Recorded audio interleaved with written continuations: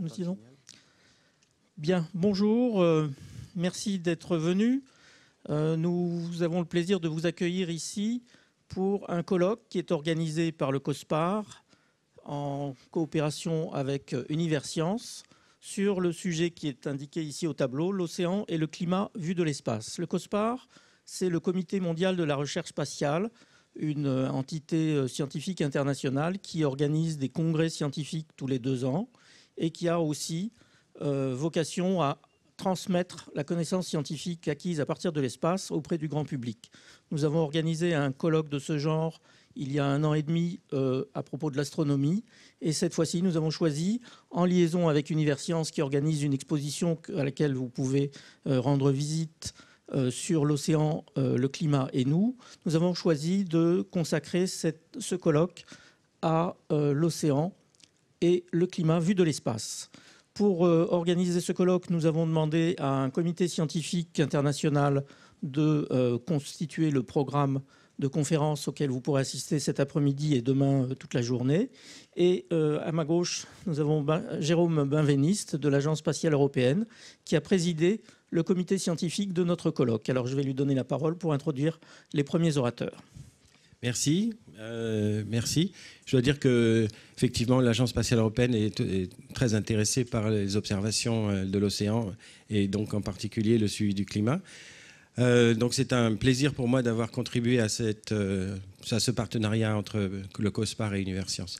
Donc je voudrais ouvrir les travaux avec les premiers orateurs qui vont justement nous apporter une introduction à ce colloque. Et donc j'appelle le professeur Giovanni Bignami, qui est le président du COSPAR, qui est un astronome qui s'est reconverti à toutes les activités spatiales, mais en particulier très intéressé par l'océan et le climat. Donc il va ouvrir les travaux, suivi par Stephen Briggs, qui est de l'Agence spatiale européenne, qui a longtemps œuvré pour organiser le département de recherche pour les futurs instruments et l'exploitation des données des satellites en vol, et qui maintenant organise disons, la coordination et la stratégie. Donc il est avec nous à Paris aujourd'hui. L'Agence spatiale européenne, c'est plusieurs établissements. Moi, je viens de Rome spécialement pour cet événement. Et à Rome, nous avons le centre de traitement des données qui viennent des satellites. Donc Stephen Briggs était responsable d'un des départements d'exploitation. Voilà, donc je laisse la parole au professeur Bignami. Et juste après, Stephen Briggs prendra la parole. Merci.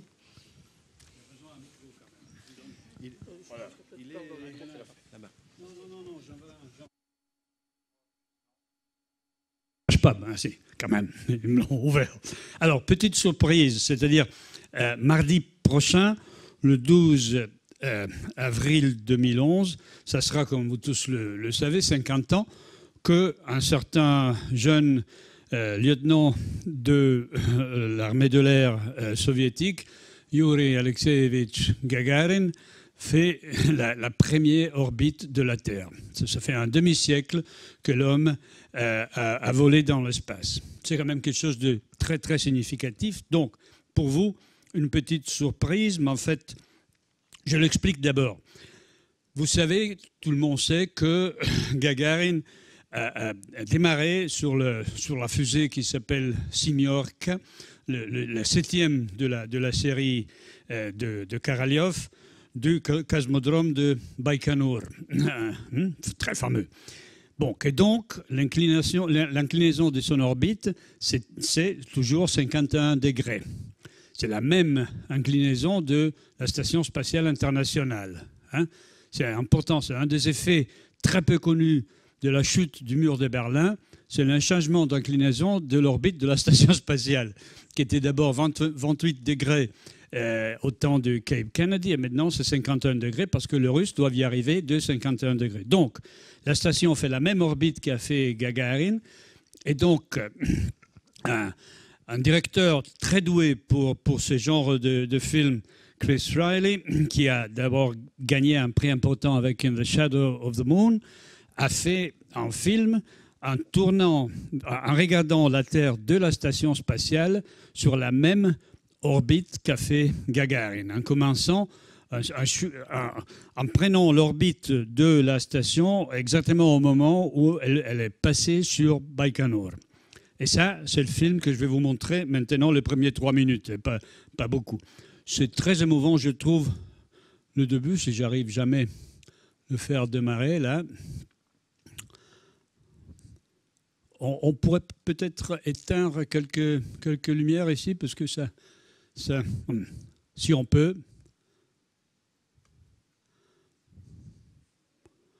Ça ne marche pas naturellement. Ça a sûrement fait quelques bêtises. On m'avait assuré que c'était trivial. Ah non, ça marche. Le son existe. Vous comprenez le russe très bien, naturellement.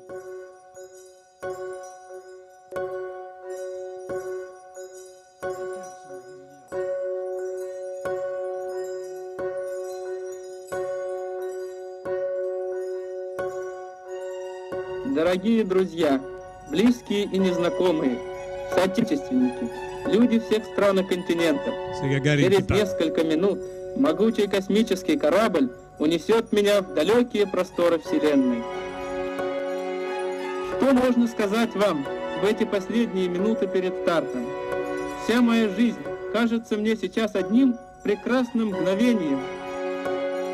Все, что прожито, что сделано прежде, было прожито и сделано ради этой минуты.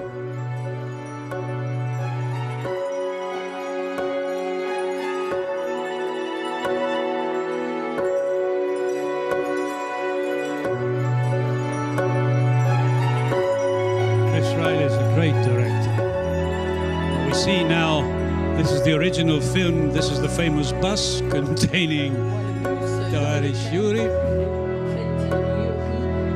At the base of the Semyorka, there's Karalyov there. Effectivement, Skarilof aussi à la base du fusée spatiale.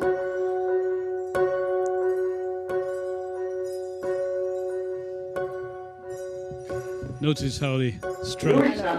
Observez bien comme il caresse effectivement la tête de Gagarin. Продувка, есть продувка, ключ на дренаж, есть дренаж. And he cried, "Поехали, let's go." Became world famous. Поехали, he just said. Notice the shadow of the Semyorka on the ground, the next shot.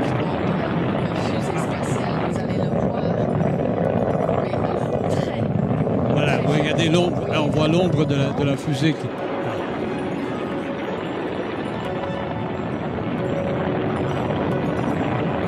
This is the real thing.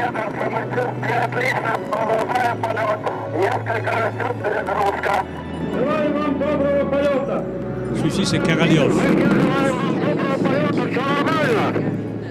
C'est normal.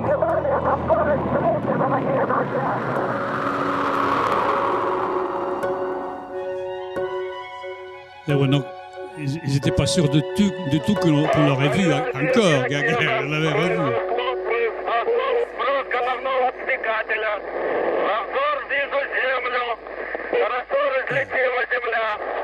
This is the first view. C'était la première vue de la Terre. Et voilà, maintenant, ça c'est de la Station spatiale internationale, de la cupola, cette espèce de bow window faite à Turin.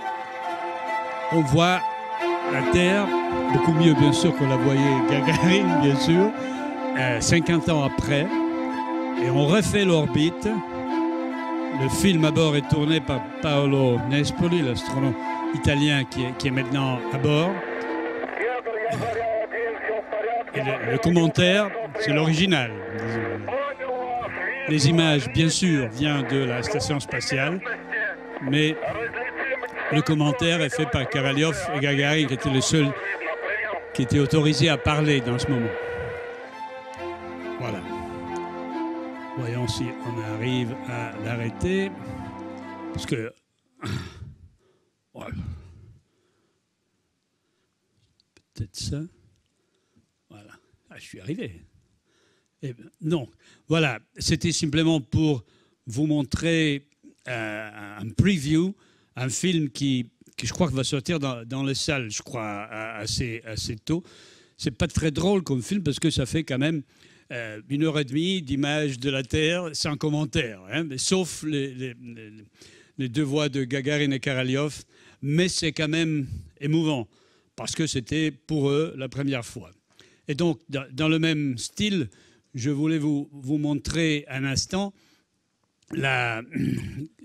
plus ou moins 50 ans, donc à peu près, attendez, voilà, à peu près aussi un demi-siècle.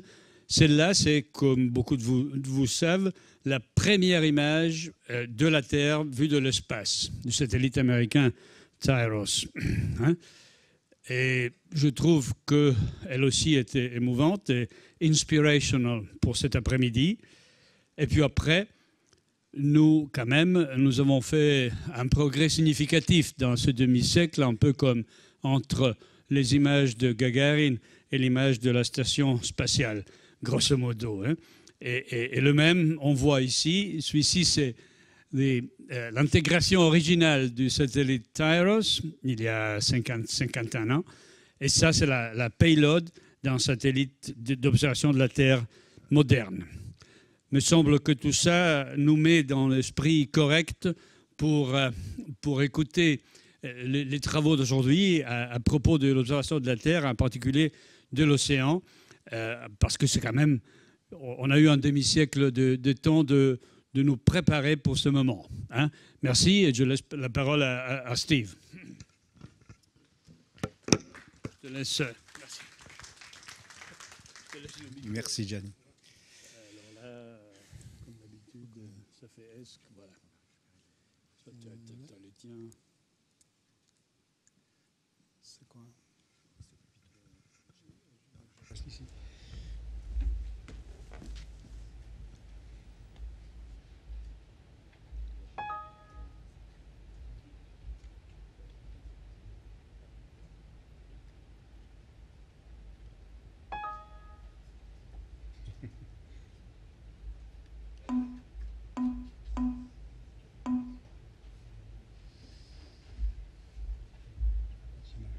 Voilà.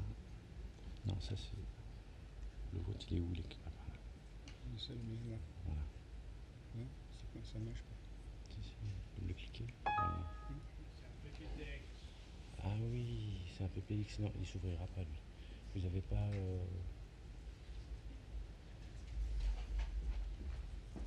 C'est vous, ça, ou pas? Non. Ouais, non, celui-là, il va pas s'ouvrir. Il va prendre le Mac. On va prendre le Mac, oui. Pourquoi il y a un problème? Ouais, je sais, on va prendre le Mac.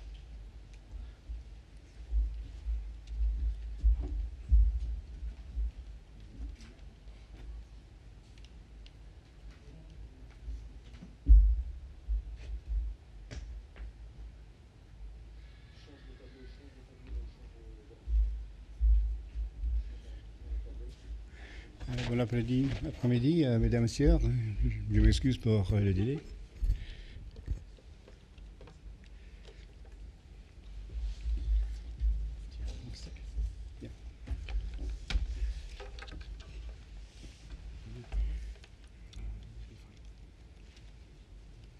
Thanks.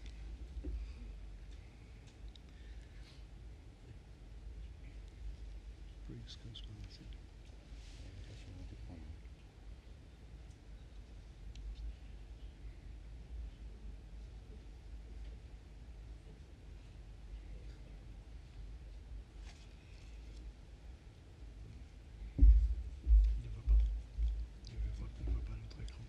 En 2020.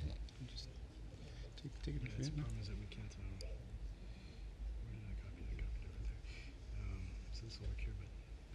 Il voit pas l'autre écran en fait, même s'il est machin. You have to. No, you have to detect. Non, on est en 100. Il faut mettre en 2024. 2024. Là, on est trop. Il faut réduire. Oui, mais normalement, ça doit être. Ça doit être. Le display, il dépend pas.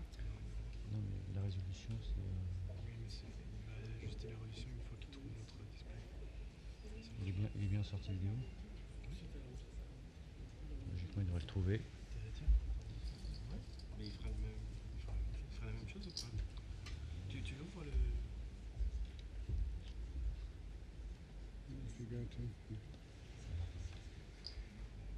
Voilà, en 1024, 768. 1024 et 168. Ah, il a trouvé. 768. Voilà. Ok. Il ne voit pas une deuxième écran. Il ne veut pas un deuxième écran? Pourquoi il ne veut pas un deuxième écran? Je crois qu'il l'a trouvé au premier, mais il a allumé le projecteur là. Ah oui, non, attendez. C'est bon. C'est allumé? C'est bon. Il va y le prendre. J'ai essayé de le remouliner, ça ne marche pas. Mais non, mais c'est la version 2008, vous avez la 2003, c'est tout. Non, mais au-dessus, Au-dessus. on a un autre ordinateur où on peut le remouliner en version 2003 et il marchera sans souci. Donc, So, do we have a display or not? Qu'est-ce qu'on fait? Can you... Ah oui, mais il ne regarde pas. This is very strange. On n'a rien du tout. Because you... ah bien ici, non? On n'a rien Et du sinon, il faudra changer aussi ça. Doesn't find it. Comment ça trouve pas l'autre? C'est pas normal qu'il ne le trouve pas. Ça marche pas. Le signal, c'est un autre signal. Ça, c'est un autre signal du PC qui vient. Ce qui est pas normal, c'est que tout à l'heure, on avait, il y a une personne qui avait un autre Mac, vous avez marqué, où il passait tout à l'heure.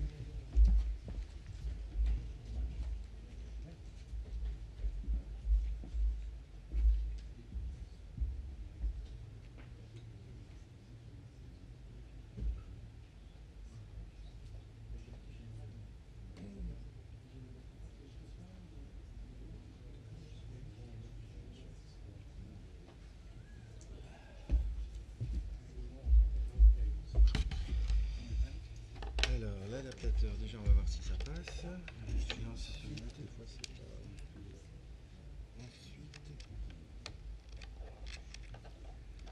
Ensuite le fichier. Avec le micro. Alright.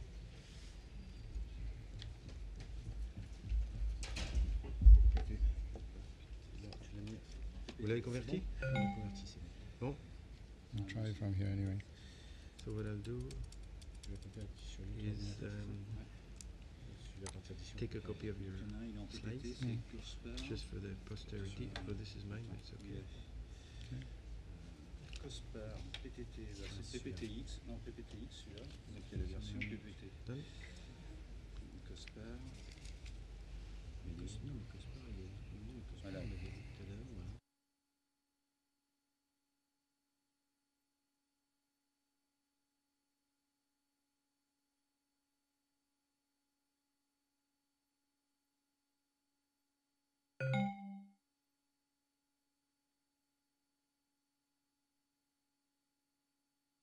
Hey. Voilà. Merci. Voilà. Merci pour l'applause et au revoir. Okay, this afternoon I'd just like to speak for 10 minutes or so about observations of the Earth from space and of the oceans from space and a few new results from the European Space Agency's program. I'll start with the same slide you just finished with, just to show how well coordinated we are. The slide from the 1st of April 1960 of the very first measurements made from space, the first observations of the Earth from space. But since that time we've had many more, and if we take as an example, this is a very familiar slide that shows the evolution of sea level over the last 150 years or so. And if we look towards the last 15 years, then we see here a combination of measurements made from a series of different altimeters, which measure very precisely the sea level from space. And several different satellites there put together, but you see there's an overall trend over the last 20 years of around 3 millimeters a year or so. So this is a very easy demonstration, famous demonstration of the benefits of measuring sea level from space.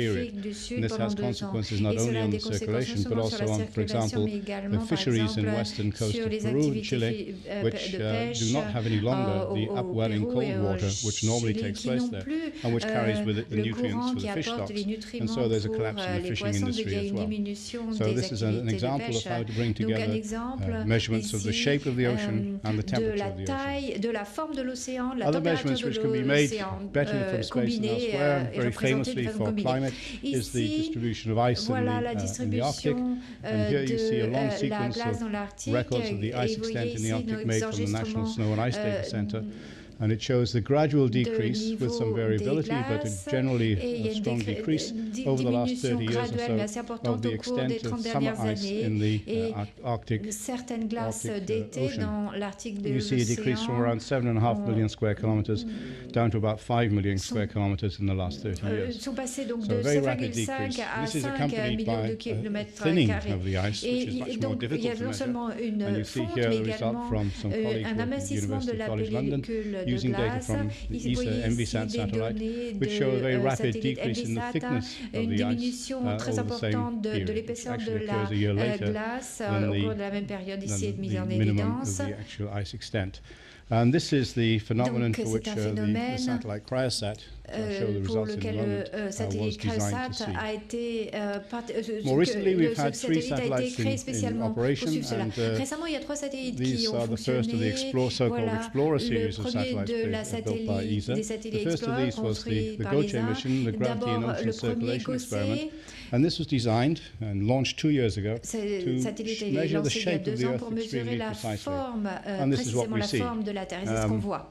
Not very well, actually. Pas très bien, malheureusement. Red parts come and go. Voilà, le rouge apparaît, disparaît. Voilà la forme réelle de la Terre. On ne la reconnaît pas. C'est pas la Terre telle qu'on l'aime, la connaît. Mais voilà la topographie avec les distorsions.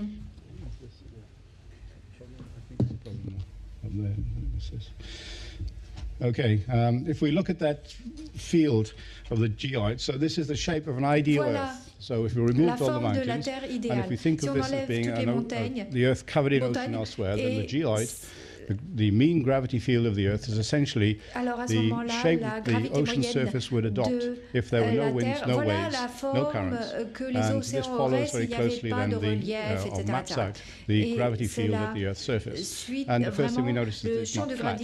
Because of the changes in the density of the Earth's core, its mantle, we see changes of up to 150 meters for example, in the central Indian Ocean, away from a perfect geometric sphere. And so what we're seeing here is the effect of gravity on the Earth, and if we couple this, what interest is this to the oceans? And apart from being a phenomenon to be observed, what consequence does it have for ocean and climate? Well, the important thing that we know is that if we need to understand about the way that the ocean is moving, then we can deduce that from the apparent shape of the ocean at any given time, the apparent ocean surface.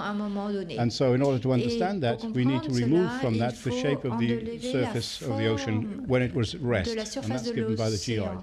So the dynamic topography, in other words, the shape which the ocean adopts because it's moving, is what we observe, which is the mean sea surface, remove and minus what the mean sea surface would be without any motions. So we get the motions of the Earth's surface by subtracting what we see from the perfect surface. And that's why we need to know very precisely what the geoid is. And the results of that are shown here. So this is the mean dynamic topography, so the moving shape of the Earth's ocean surface, taken from a combination of data from different satellites, from Gaucher and altimeters. And if we then look at the gradients of this, this gives us the global currents on the Earth. So what you see now are the Earth's major surface currents in the oceans observed by 2 different series of satellites, altimetry satellites, which give us the shape of the ocean as we observe it, and the geoid, which comes from Gaucher, which tells us what the Earth's shape would be if there were no movement. And so you can see the normal, very famous event here, the Gulf current, the Gulf Stream, un courant bien connu, nord-ouest de l'Atlantique, Koishio, ici, du Japon, Glorious, ici, sud de l'Afrique du Sud, et le coulant de l'arc arctique. Et donc c'est des courants qui sont très permanents aux surfaces de l'océan, qui déplacent l'énergie et la chaleur à la surface de l'océan. C'est très important. Si on regarde le Gulf Stream en détail, vous voyez ici la topographie, et on en déduit le courant. Et si vous regardez les points spécifiques, ici, voilà les enregistrements spécifiques précédents des satellites. Et c'est une combinaison des mesures avec les données in situ. Donc c'est les meilleures mesures possibles actuellement. C'est là pour utiliser pour valider les données du satellite. Ici, vous voyez à quel point on peut recorréler ces données et à quel point les nouvelles mesures prises de l'espace permettent de voir précisément ce qui se passe. Sud de l'Afrique du Sud, le cap de Bonne-Espérance, et vous voyez ici une combinaison des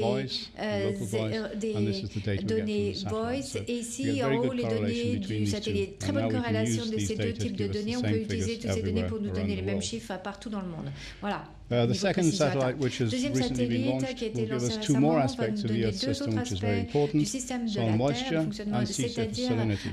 Sea surface salinity has never been measured from space before. And what you see here is a map of the salinity of the ocean measured across the month of August 2010. On the land here you see soil moisture mapped, and in the ocean you see ocean salinity. If we compare that with measurements made from buoys and ships in situ, this is the satellite data, which is continuous across the globe. And here are the sporadic measurements which are made by buoys to help validate the data. And you see even over a period of 6 months, this is all the data which we can get from buoys. So buoys are extremely important, and Albert Fischer will be talking much more about those later. But from satellites we were able to take these data from the buoys and use them to interpolate over the entire globe. The third satellite I also mentioned was Cryosat, looking at the thickness of the polar ice sheets. This is a particularly satellite designed specifically to look at these areas of crowded ice, as you see here. And so you see here the altimeter returns from the ice floes in blue and from the water in yellow and green and red. And this is the first time that one is able to measure returns from the ice in such a scattered area. Normally, because of the technology, it's impossible to measure when you have a mixture of ice and sea like this.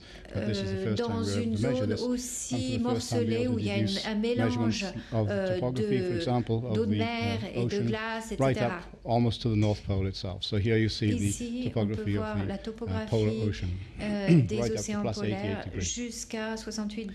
So these are three recent satellites which have been launched, looking at ocean aspects, and three which now we have more in the pipeline, but these demonstrate the benefits of bringing together different measurements at the same time. And finally, one observation which is really not to do with the ocean at all, not to do with climate, but I'd make no excuse for showing it.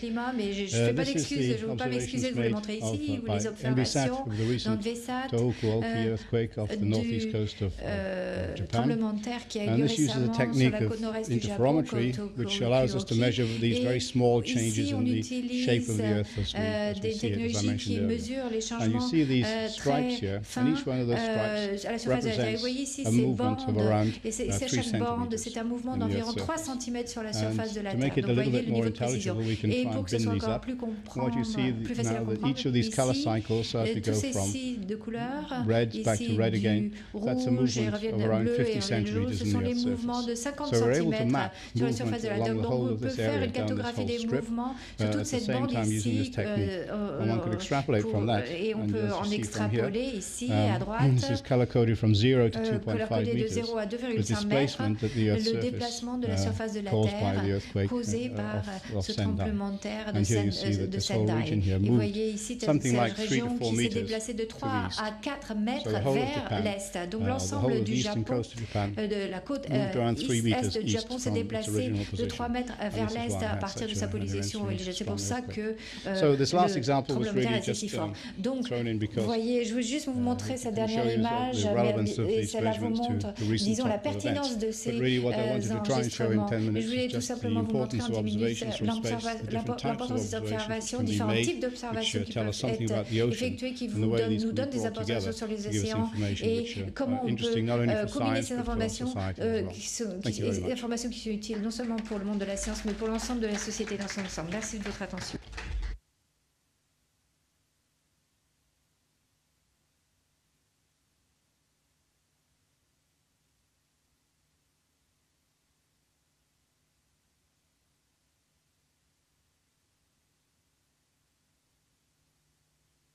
Merci beaucoup.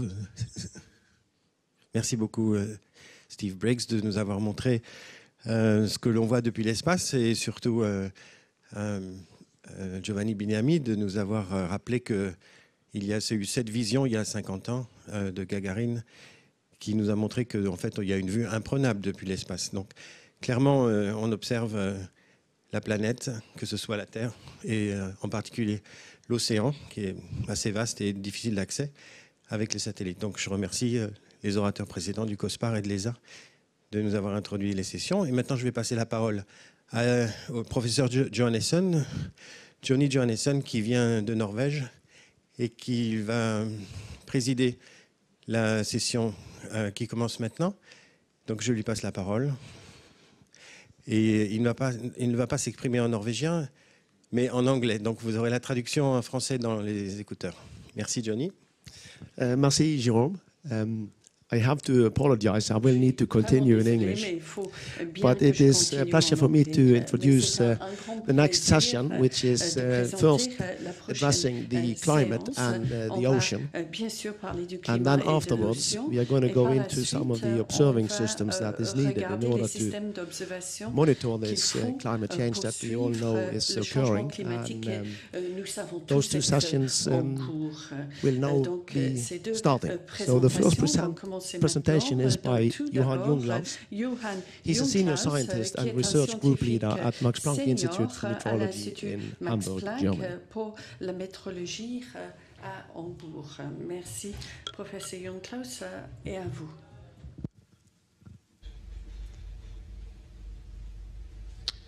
Mesdames et messieurs, bonjour. Je suis très heureux d'être ici et d'être invité ici pour vous introduire au thème Océan et Climat en général. Malheureusement, je ne parle le français bien assez pour conduire toute la présentation en français. Et alors, je vais continuer en anglais. Good afternoon. Thanks for having me here. And so the presenters this morning had the privilege to get a guided tour through the exhibition upstairs, and I must say it's a really marvelous exhibition. It's very well done. It goes very much into the details, has hand-on session, and if you didn't have a chance to see it, I really recommend. So the only thing I was concerned about was that having seen the exhibition, I might not be able to tell you anything new. So the task I took over here was to get you a general idea what the ocean's role in climate is, and so we go through these topics. So in a little bit like also the designers of the exhibition had done it, so we want to go first to the general view how we see the ocean and how it shapes the physical geography of the Earth. An important role there plays the large-scale ocean circulation. We have heard the Gulf Stream, the thermohaline circulation. You find nice examples in the exhibitions on that, how it functions. We will talk about that. The ocean under global warming is, of course, a hot topic and really a hot topic.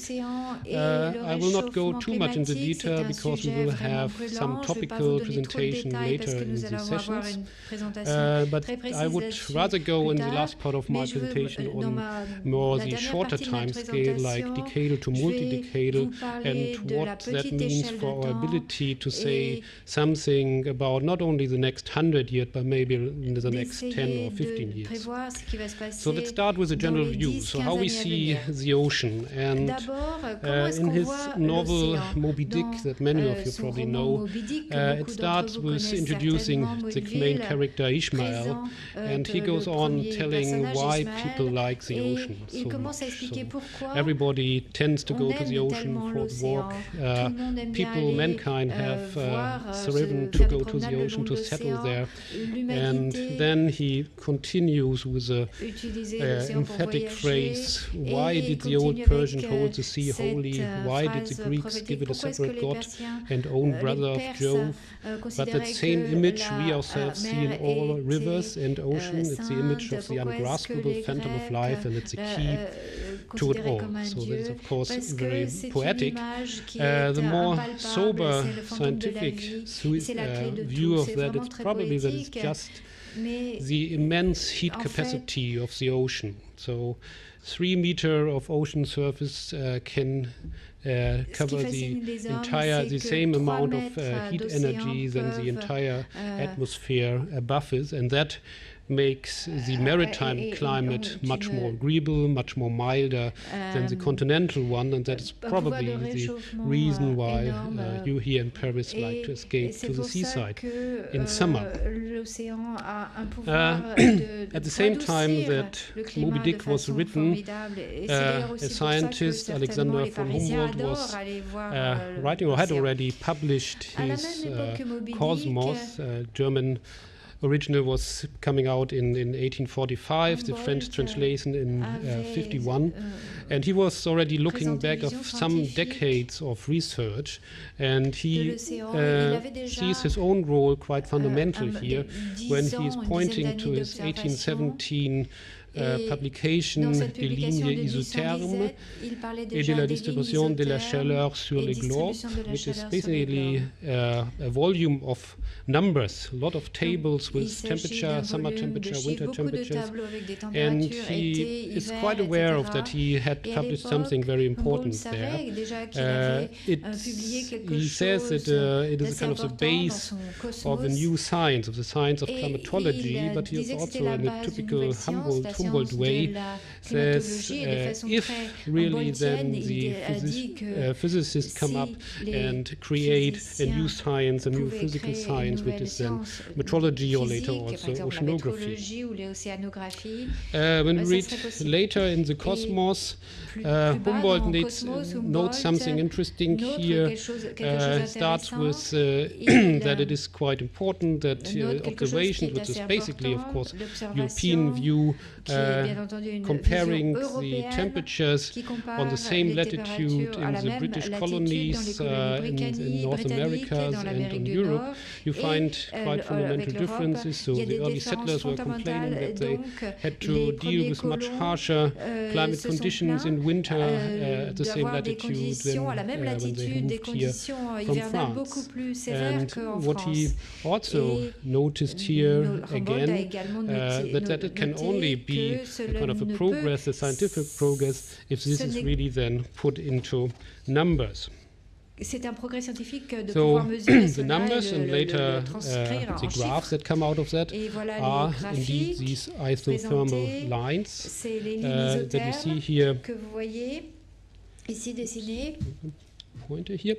Yeah, so on the notion that I mentioned earlier that you had comparing temperatures in North America or Europe are quite different. And what you also noticed at that point was this different changes with latitude being the strongest the higher you come up to the north. So there's something fundamental in the Atlantic apparently. Du nord en particulier. Donc il y a quelque chose qui se passe au niveau de l'Atlantique. Modern view from space, temperature observations from space are of course very important. We see again here the line of the Gulf Stream, the North Atlantic current extension into the Arctic, and when you just look at that line, you not only see that there are differences between our Western European climate or temperatures on such a November day than we have at the North American Newfoundland. But also different here to the Eastern Pacific, and again, so the Atlantic seems to be somewhat outstanding. So that brings us to really the fundamentals of meteorology and oceanography, and it's basically that atmospheric and ocean currents have to deal with a kind of unequal distribution of incoming solar radiation. So if you just imagine that the energy from the sun comes in as short-wave radiation and has to be irradiated again from the Earth by long-wave radiation, you see that there is an excess of incoming radiation in the low latitude, and there's some deficit in the high latitude, so the Earth irradiates more to the space than it gets. So the consequence is that atmosphere and ocean have to transport a lot of heat poleward, and this is just a distribution of the entire ocean and atmosphere heat transport as a function of latitude. You see here the numbers here are in petawatt, so that is a 6 with 15 zeros attached to it, so quite a tremendous amount of power.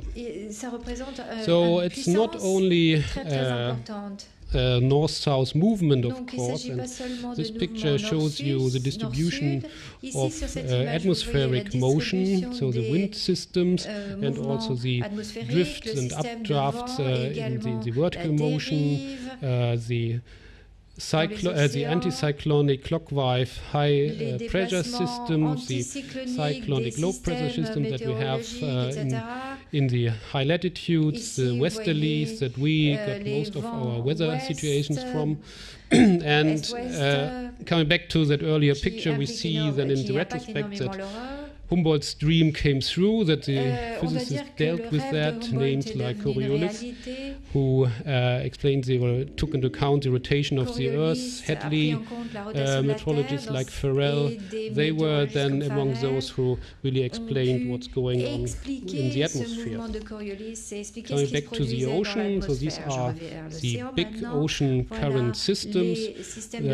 Basically, the big wind-driven system, for example, the westerlies in the Southern Ocean tend to generate to this Antarctic circumpolar current. We see the Kuroshio, basically the so-called gyre system, the subtropical gyres in the Pacific, in the Atlantic, the subpolar gyres and at higher latitudes, and of course the famous Gulf Stream.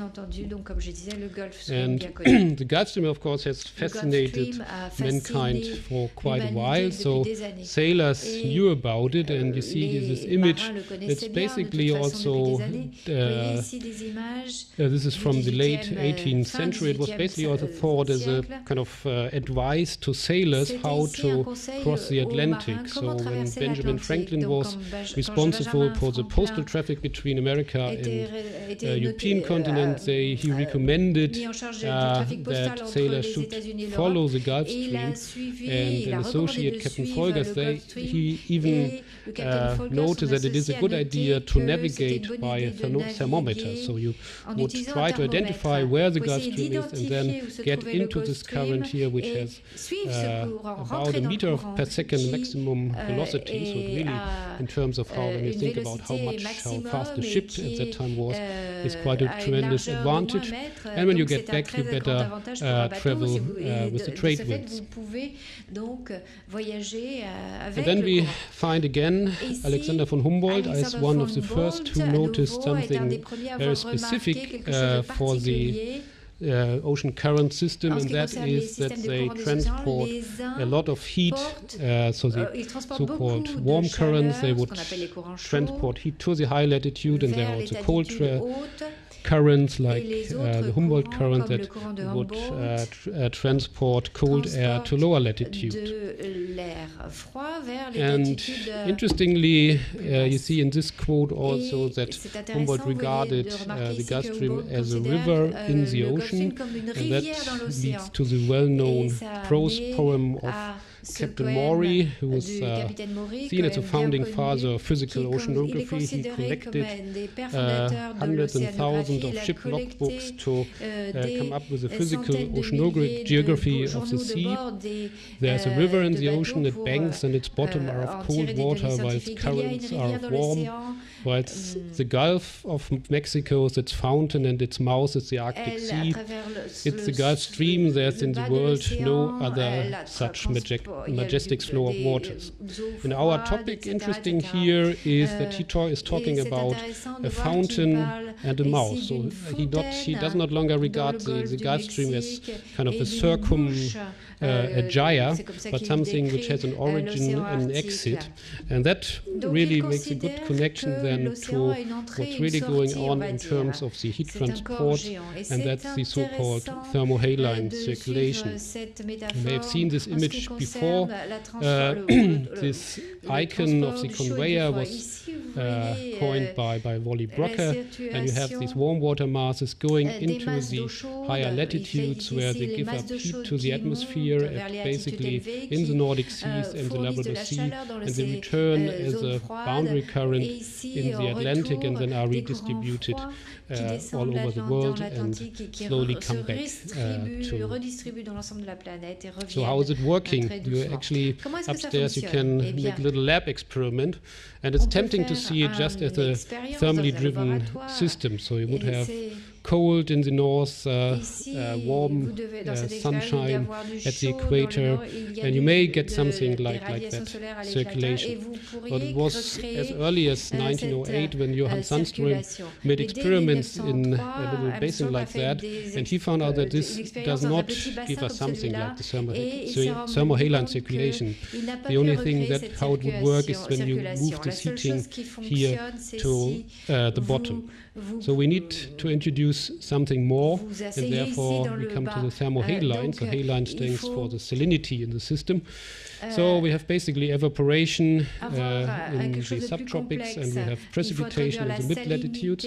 So that introduces salinity as a major agent of that. And so the combination is more or less like that in the Atlantic we have the unique situation that we have both relatively salty and cold waters that makes the water sink.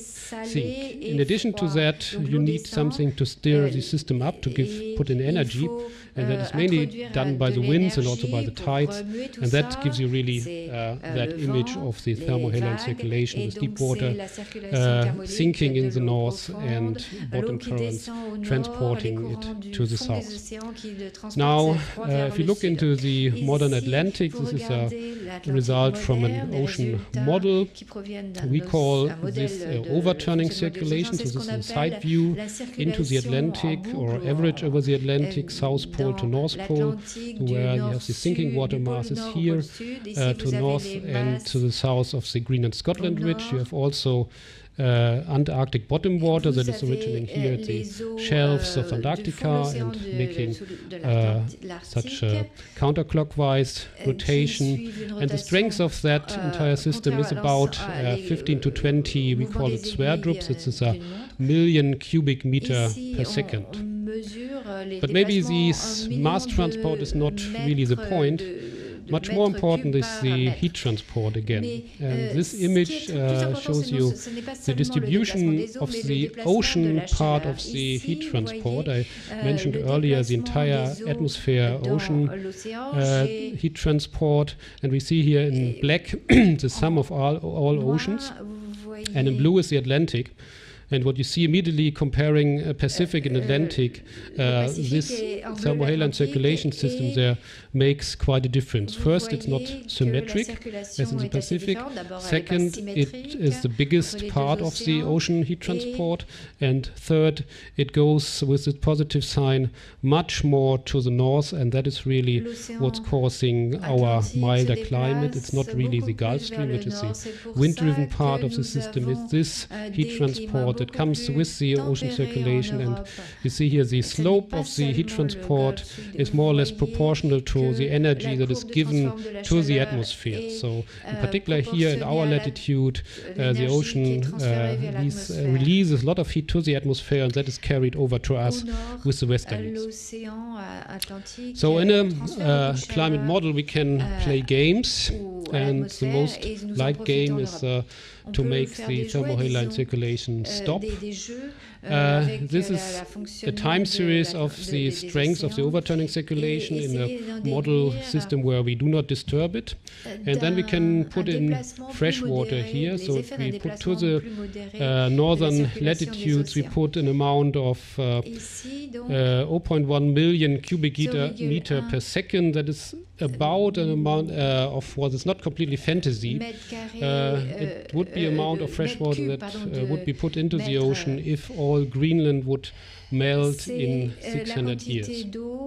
So at the end then you see that the overturning circulation goes down. It's not completely breaking down, but it's almost like 50% reduction. And if we want to connect it with the global climate change that we observe, you must say it's not a realistic experiment because we do not put any global warming in, but just the fresh water. So in such a case, really, we see a big cooling. So the missing heat transport that we have, that we're missing now in the ocean, leads to a reduction of almost 3 degrees over the North Atlantic, and that affects at least northwestern Europe, Great Britain quite a lot. So we made a regional modeling study here looking at growing season, and so such an event would have really dramatic consequences. And apparently things like that have happened in the past. So this is a time series that goes here for 20,000 years and shows us the temperature evolution over Greenland from the remnants of the last ice age going into our stable Holocene period. And we see that the transition zone was kind of intersected by a big event, what's called the Younger Dryas, a little bit later than also 8,200 years ago, events of cooling, and they are quite apparently associated with such events of freshwater release to the Atlantic Ocean. And that happened probably at that time because the Northern American continent was still partly ice covered, and eventually there was a release of these glacier masses into the ocean. So that's a quite different situation than we have probably today, where we, if at all, face some small melting from Greenland in comparison to that. You see the magnitude is quite immense. The 8,200-year event was clearly remarkable. It had impacts on the development in agriculture in Western Europe. And you see that here in relation to climate change that we experienced in the last 1,000 years, the so-called medieval warm period, the little ice age in the 19th century. So these events were really much bigger. Yeah, so will it happen again? This question has been risen quite often.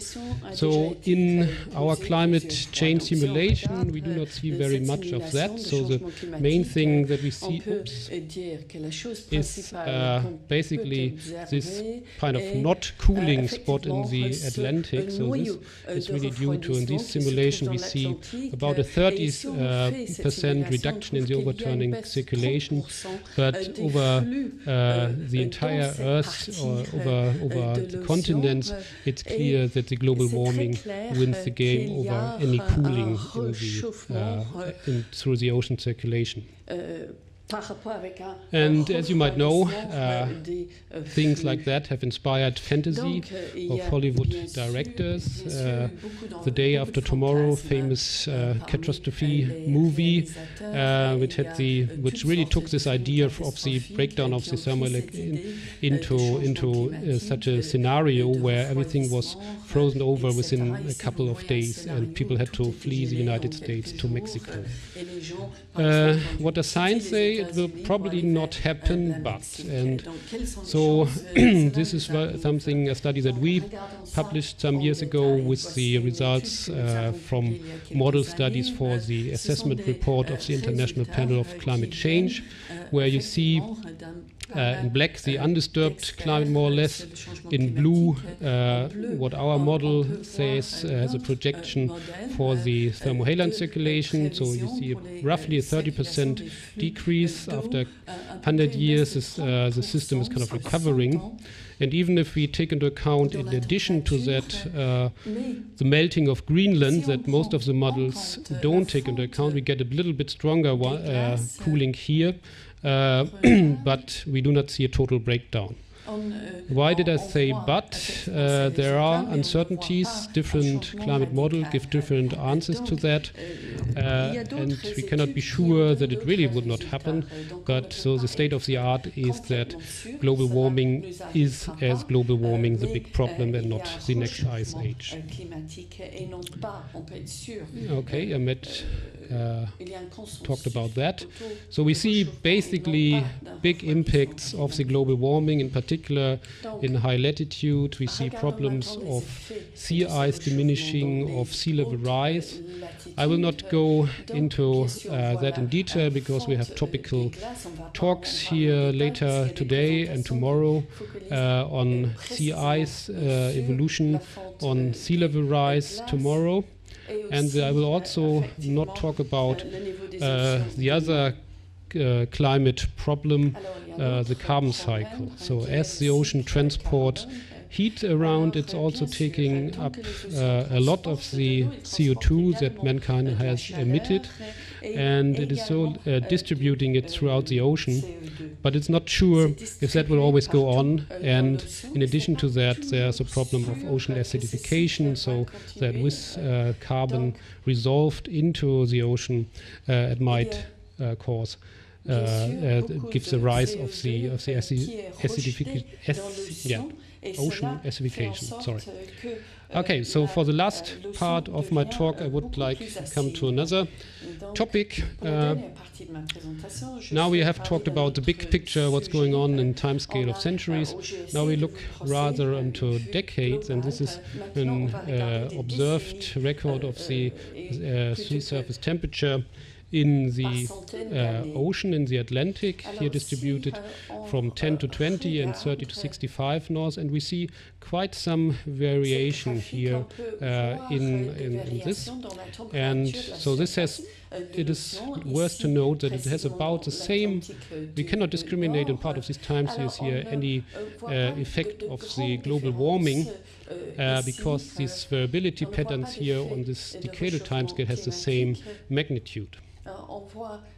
This is the same, just as the mean subtracted. So we see temperature variation of 0.2 degrees, and it seems to be that these are also related to modulation of the thermohaline circulation, the overturning circulation. This is a work by Jeff Knight, where he shows such a sequence of from warm to cold goes along with either stronger or weaker overturning circulation. And these have effects not only on the North Atlantic SST, but also on the Sahelian rainfall, on India rainfall, but also on the hurricanes. So this particular time scale, the decades, is very important. In particular, if you remember the mid-2000s hurricane and the discussion that there was, if that is really, is it global warming, is it just internal variability of the system, shows us how important that is. And this has opened a kind of new field of climate prediction, the so-called decadal prediction. So we are used in a way to these projections that we have for the far future, for 100 years in the future, where we have the greenhouse gases that determine everything. And on the other hand, we have weather forecasts for a couple of days. And so Edward Lorenz was the one who pointed out that there's a fundamental difference between the two. In the first kind, in the first prediction of the first kind, the weather forecast, the skill comes from our knowledge of the initial conditions of the weather, of the state of the atmosphere, that is quite good because we have all the weather balloons, all the satellites out there. And that makes it possible to make a weather forecast for a week or so. The other so-called prediction of the second kind is a so-called boundary value problem. The boundary value here is, for example, the greenhouse gas concentration. And this determines then the general behavior of the systems, but we cannot make statements about how the weather will be on April 7, 2100. We can only say that it may be overall 3 degrees warmer or so. And the decadal prediction resides somewhere in between. It depends on the variability on the longer timescale that I've demonstrated with these multi-decadal variation of the overturning circulation. To see again here this influence here, so this is a typical IPCC scenario for the different scenarios, give you different warming here. You have also some uncertainties from the different models. This is a range for individual scenarios here. But if you now look into the intermediate future, so the next couple of decades here, we see, first thing is that we see that the scenarios do not differ very much. So regardless what we do, we will face global warming. Even here, if you look in the near term, so this is a case where we would stop all the CO2 emission and keep the CO2 constant. It's hard to distinguish here in this time scale. Focusing in on that, so if you look at such prediction runs here. These are for 50 years, and they are all done with the same model. The only difference is that they are started from different initial conditions in the ocean. So the temperature and salinity fields in the ocean are a bit different. The state of the thermohaline circulation might be a bit different, and you see that they follow the same trend, but at individual years or decades they follow quite different paths. So you can have like almost 2-degree difference here between two different, what we call ensemble members. Yes, and so this is one of the hottest topics in climate research right now, that we try to get better forecast for the near-term future, for the next 10 or 20 years, by giving these information, the initial state of the ocean, to the models, and then we might be able to make assumptions on the state of the thermohaline circulation, and then even on related subjects, as I mentioned, that could be important, like hurricane activity. Caveat of that, the state of the ocean is not well known, particularly not for the past. This situation is improving, in particular through all these measures that we will hear during the conference, from space observation, and in particular to the inner ocean observation system, the Argo system, that we will hear about in a minute. So to summarize, you can just read. This is from the preface of a book on ocean climate models. A column of ocean water only 3 meters thick contains as much heat capacity as a full atmospheric column above. Hence, the ocean, which cover roughly 71% of the Earth's surface, provide a large reservoir of heat and other constituents of the Earth's climate system, such as the increasing amounts of anthropogenic carbon dioxide. Through its buffering abilities and relatively slow timescales, the ocean represents the flywheel of the Earth's climate system. That is, as goes the ocean, so goes the climate system. Thank you.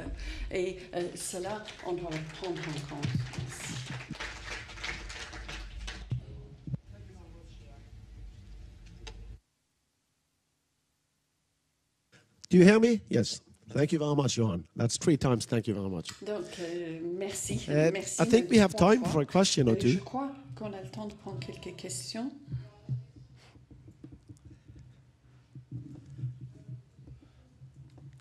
I do not see any raising hands. Alors, je ne vois que personne lève la main. It's allowed to ask questions, you know. Vous pouvez poser des questions aux orateurs.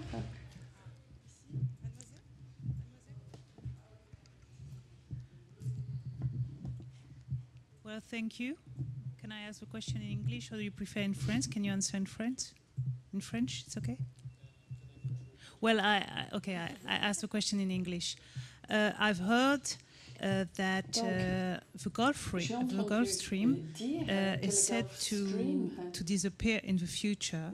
There's a theory about it, and I wanted to know what you think about it. Quel est votre point de vue? Well, that was basically in the presentation. So the idea, it's basically the scenario that is associated with this Day After Tomorrow movie, so that there could be. So first thing is that the Earth is warming, and it's warming particularly strongly in the high northern latitudes, so that makes the water warm and light. And in addition, the hydrological cycle will be intensified, so it will rain more in mid-latitudes. And third, the ice sheets can melt, so Greenland could be melting within 500 years or so. And all these components would tend to make the Atlantic Ocean surface water lighter, so they would not sink to depth, and that is behind all this idea. As I said, it happened in the past.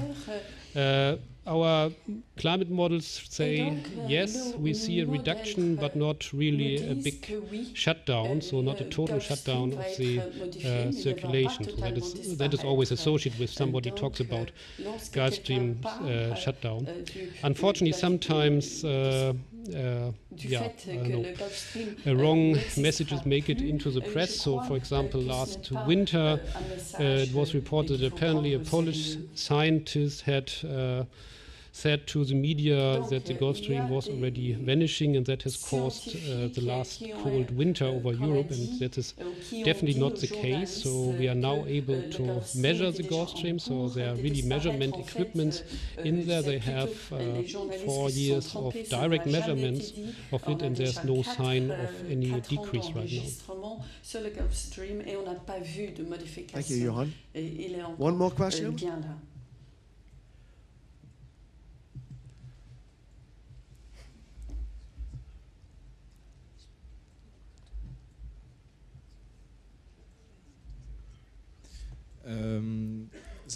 Le Gulf Stream, par le passé, s'est-il déjà arrêté? Enfin, j'ai cru entendre dire que le Gulf Stream s'était déjà arrêté dans le passé. Et est-ce qu'il y a des résultats de ces recherches?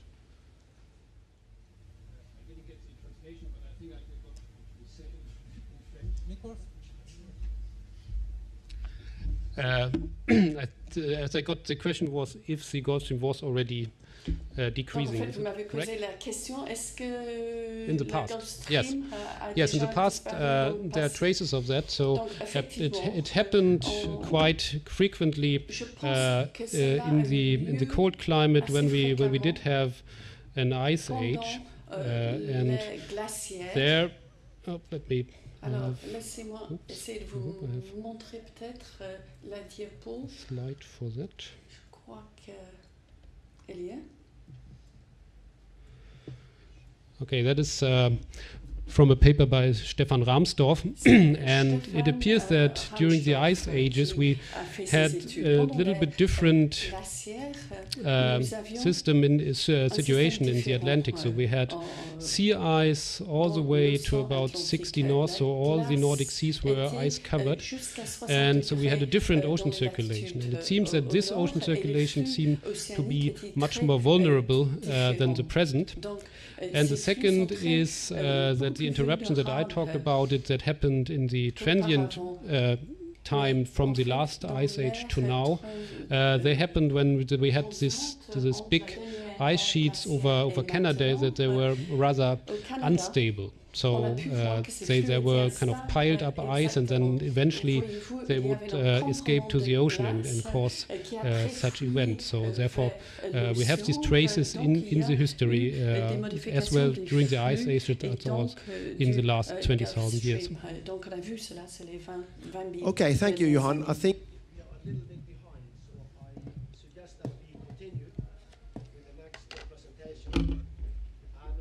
be possibilities to come back and ask more questions at the panel discussion at the end. So now I'd like to introduce the next presentation. That's on observer l'océan depuis la surface, and it's given by Dr. Albert Fischer, who is working at UNESCO, the Intergovernmental Oceanographic Commission here in Paris. Ici à Paris, qui va nous en parler. C'est mon plaisir d'être avec vous ici aujourd'hui. Je remercie Jean-Louis et Jérôme de m'avoir invité à parler avec vous.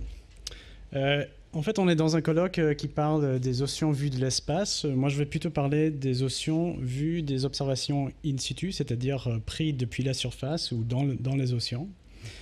Je me présente, je suis Albert Fischer, je suis un spécialiste de programme à la Commission océanographique intergouvernementale de l'UNESCO. Basé ici à Paris. Je suis parisien depuis 10 ans, mais je suis américain à la base. Alors, je fais le pari de parler en français, mais j'espère que vous trouvez qu'il n'y a pas trop de fautes dans ce que je dis. Alors, pourquoi observer les océans depuis la surface? Quand on regarde la Terre, il y a un écrivain connu, Arthur Clarke, qui disait que la planète Terre devrait être appelée la planète Océan. Si on regarde de certains points de vue, ceci est une image qui a été prise par le sonde spatiale Galileo, qui était en route pour Jupiter, mais qui a passé la planète Terre en route et qui a pris une photo. Là, basée sur l'océan Pacifique, on voit un petit bout de l'Amérique du Nord ici, mais on voit essentiellement des nuages et l'océan. Notre planète est couverte de 62% de l'océan, et notre planète est aussi 50% de la surface de notre planète est de l'océan qui n'appartient à aucun pays, c'est-à-dire que c'est le patrimoine mondial de toute l'humanité. si on regarde la profondeur comparée à l'étendue des océans, ceci est un coupe près de l'équateur dans le Pacifique. Le Pacifique est le plus large des océans, il fait 11 000 km de large. Et en moyenne, les océans font à peu près 4 km de profondeur. Alors 4 km sur 11 000 km, c'est à peu près le même ratio qu'une feuille de papier en termes de